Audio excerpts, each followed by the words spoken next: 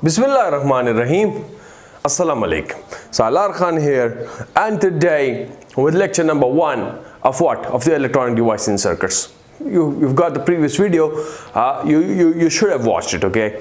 Because the introductory video where we design the course contents and we go in a proper order, so that is very necessary to understand the order of the course. Fine. So let's say we start with the introduction part of it.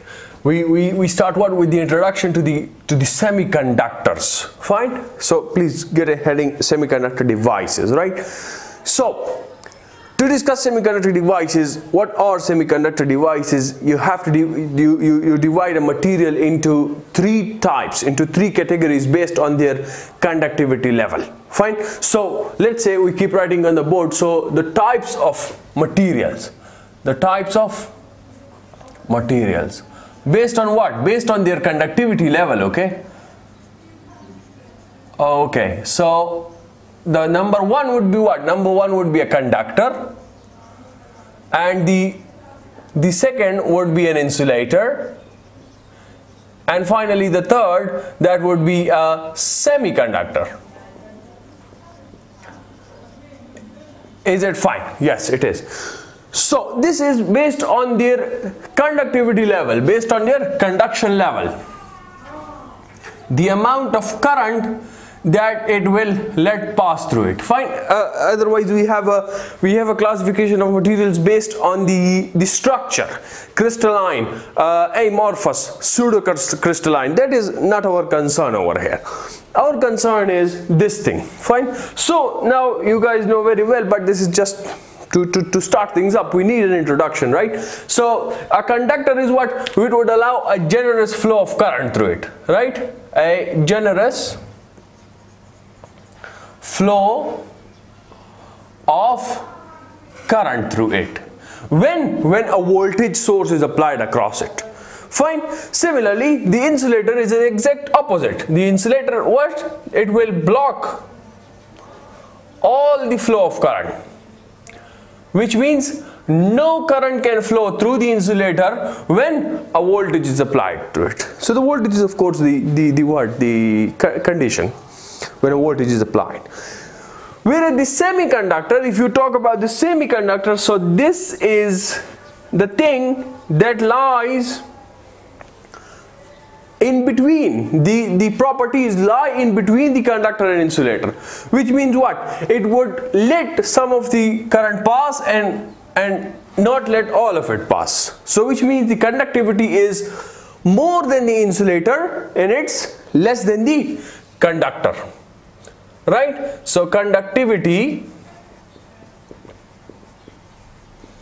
is more than insulator but less than conductor.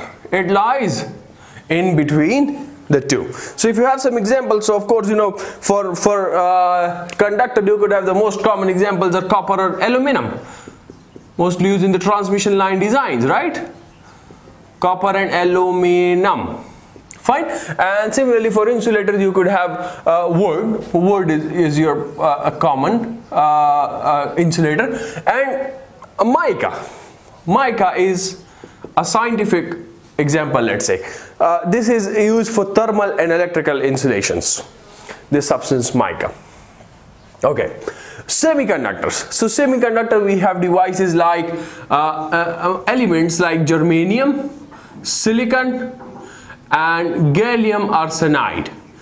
These are the elements, this only compound, the most important, the 3 most important that we would mainly be focusing on in this course: silicon, germanium and gallium arsenide. Is that fine till here?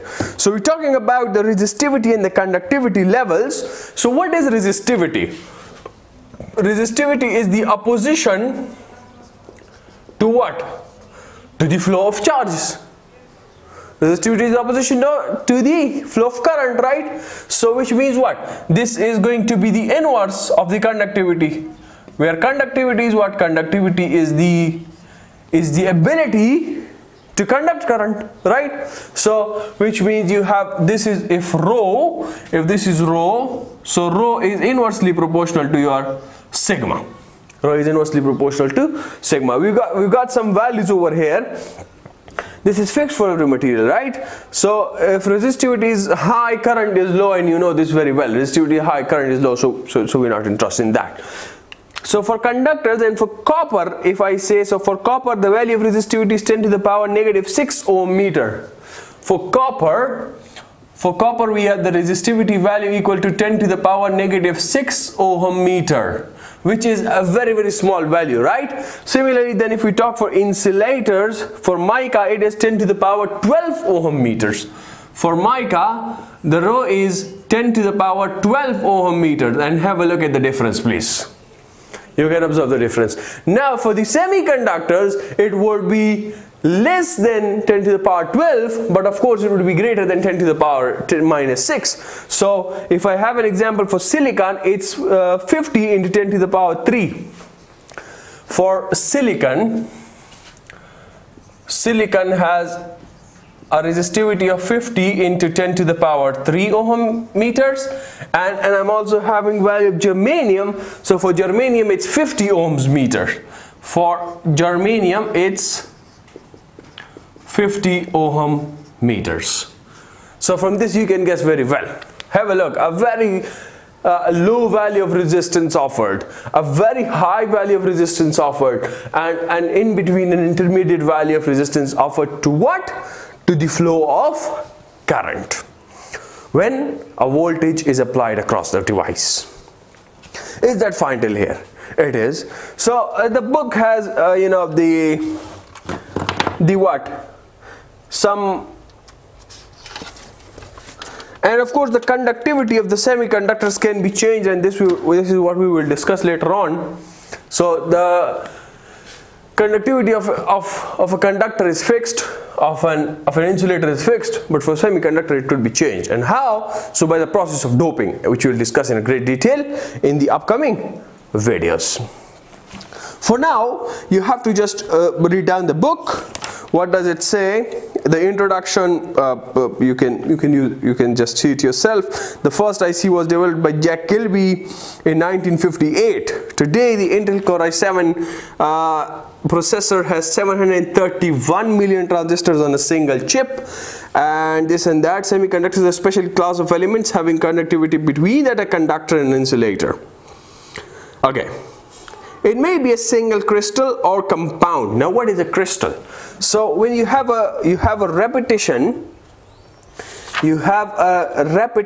so when you have a single, so wait, I'm coming to that. I will come to that, okay. So the discovery of diode was occurred in 1939. Similarly, the ability to temperature and this and that, and sensitive issues of speed. So silicon is still the fundamental block of Intel's new line of processors. So let's say we talk about the covalent bonding and intrinsic materials. So the fundamental components of an atom, electron and neutron, in lattice structure, neurons and protons are present in the nucleus.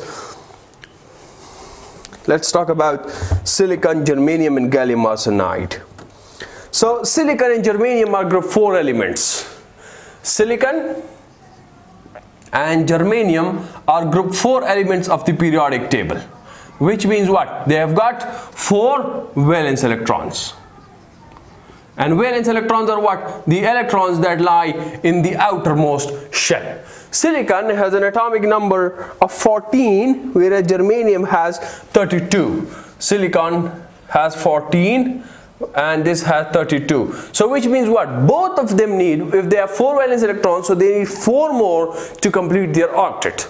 Fine. So let's say we draw a structure, and the structure is what? If this is the nucleus of a silicon atom, so you have 2 electrons in the first shell, you have 8 electrons in the second, 1 2 3 4 5 6 7 and 8. So how much? It becomes 10, right? And if it becomes 10, so this 4 more, right? So we have 1, we have 2, we have 3 and we have 4. So now what do we need? We need 4 more electrons. So if we need 4 more electrons, so it will bond, it will make a bond with what? With 4 more silicon atoms. So let's say this is another silicon atom having 2 in the first shell and 8 in the second shell. Let's say 2, let's say 8, and having 4 in the last shell. So if this is you have 4 electrons, so this one would make a covalent bond with this one. Similarly over here, another silicon atom would come having 2 electrons in the first shell, having 8 electrons in the next, and having 4 in the last shell. So this will make a bond with this one. Similarly from this side, silicon having 2 in the first shell, 8 in the second shell, and the last 4 in the last shell. So now what will happen? This will make a bond with this one, and similarly one would come from this side, 2, 8, and 14. So have a look. We were talking about we have to concentrate on the blue atom. We have to concentrate on the blue atom. So have a look. Now, does it have 8 electrons in the valence shell? Right. Yes. The octet is complete. Yes. Octet truly satisfied. Yes. So this now has the noble gas atomic configuration. Is that fine till here? It is. So this one thing, one pattern like this, one pattern, this is called a crystal, right? One pattern like this, where the bonding is shown. So this one pattern is called your crystal. But of course, this would not be a one pattern. Now this one has to have 3 more bonds. So over here we would have 3 more silicon atoms. Similarly for this we would have 3 more. Similarly for this we would have 3 more. For this we would have 3 more. So which means, and then for the next we would have 3 more. So this system would repeat and repeat and repeat and repeat. So the repetition of this crystal, when you have more crystals, you have more patterns. So this multiple crystals would be called what? Multiple crystals. So the overall structure is called a lattice. And I hope you have understood it. Similarly would be the case for germanium, right? It again has 4 valent electrons, so 4 would come to each side, and then that one thing would be called a crystal, and then when it would repeat on either side, so the overall structure repeated again and again would be called a lattice. For germanium as well, this is the case. Similarly, if we talk about gallium and arsenic, so gallium has atomic number 31. Gallium has atomic number 31, and arsenic has atomic number 33. Arsenic has atomic number 33. So gallium is in the group 3 of the periodic table. Group 3. And arsenic has the atomic number 33, which means it has 5 valence electrons, so it is located in the group 5 of the periodic table. Is it clear till here? It is. So now we were talking about the gallium arsenide, and is it the symbol? The symbol should be AS, I believe. The symbol is AS. AS it is, yes, AS it is. So now what would happen? So I would also show you another shorthand notation first. So if you have this thing, arsenic, so what do? You write arsenic and you only draw the valence electrons. So which are what? Which are how many? Which are 5. So you have 1 valence electron, you have the second valence electron, you have the third, you have the fourth, and you have the fifth. So we have 5 valence electrons, right? So now what would happen? We would have to complete the octet of it. So the structure is given in the book. So let me draw it from here. A gallium atom would come from this side. A gallium atom would come from this side, right? So you have 1 is complete. It needs 3 more, right? So similarly, a gallium would come from this side,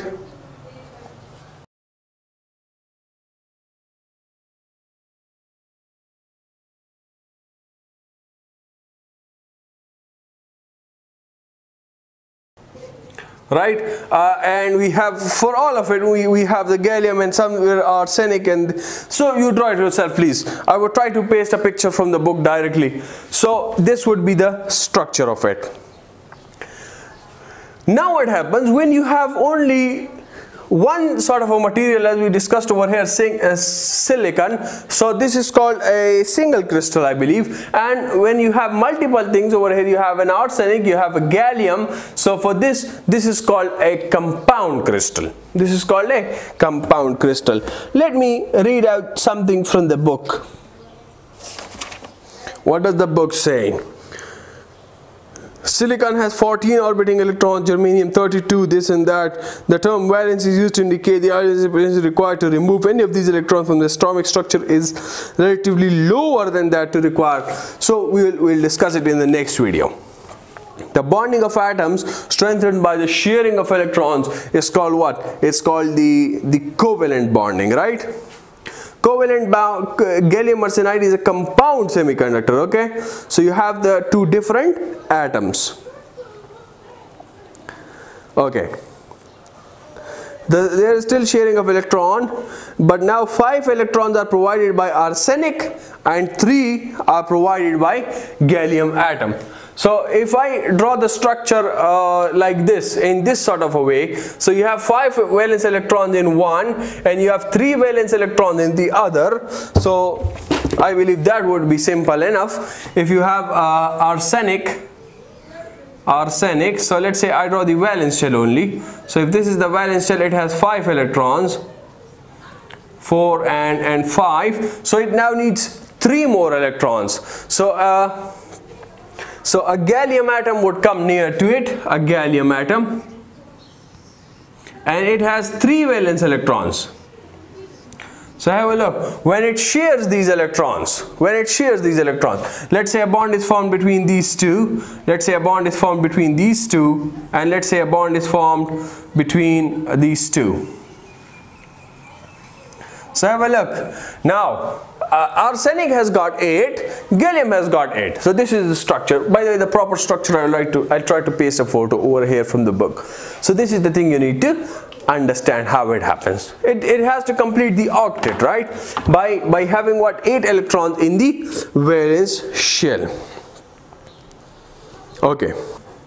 Okay, so we have these 2 more points. The first is of a relative mobility. Relative mobility.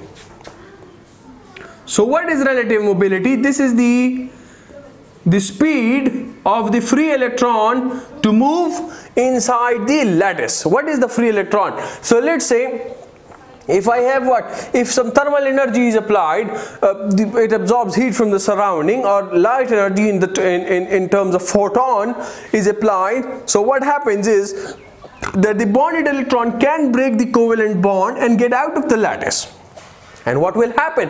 It is relatively free. It has not gained such an energy to move outside the lattice, but sufficient energy to be relatively free inside the lattice. So the speed of that electron is called relative mobility. We've got the values over here for relative mobility. For silicon, it's 1500. The units, of course, you can just check out by yourself. For silicon, it's 1500. For germanium, it's 3900. For gallium arsenide, it's 8500. Fine. So this is your what? Your relative mobility. The ability of free carriers to move throughout the materials. So gallium arsenide has got the most speed, right? Okay. The other thing is intrinsic conductors, intrinsic carriers. So what is intrinsic carriers? Intrinsic carriers. So what are intrinsic carriers? So the free electrons in the material due to external causes are referred as intrinsic carriers. So intrinsic are again these free electrons, but what? But due to the external causes, that is heat or the application of any external energy in terms of light or heat, and these are represented by an N subscript I. Fine, and the values are given as well over here for gallium arsenide. They are the least. Let me write them with another color. So let's say if I write Ni, so for gallium arsenide you've got 1.7 in 10 to the power 6. They are given in the book. For silicon they are 1.5 in 10 to the power 10.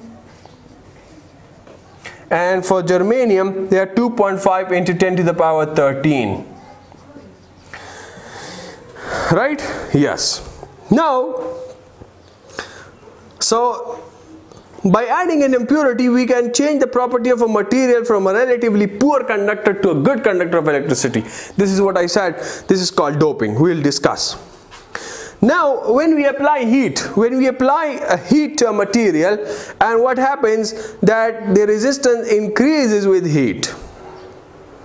So let's say we discuss it in the next thing, because then the video is getting longer. Anyways, so let's say I finish this video over here. See you in the next one very soon, inshallah. Till then, take care of yourselves, everyone around you. Do remember me in your prayers. Goodbye.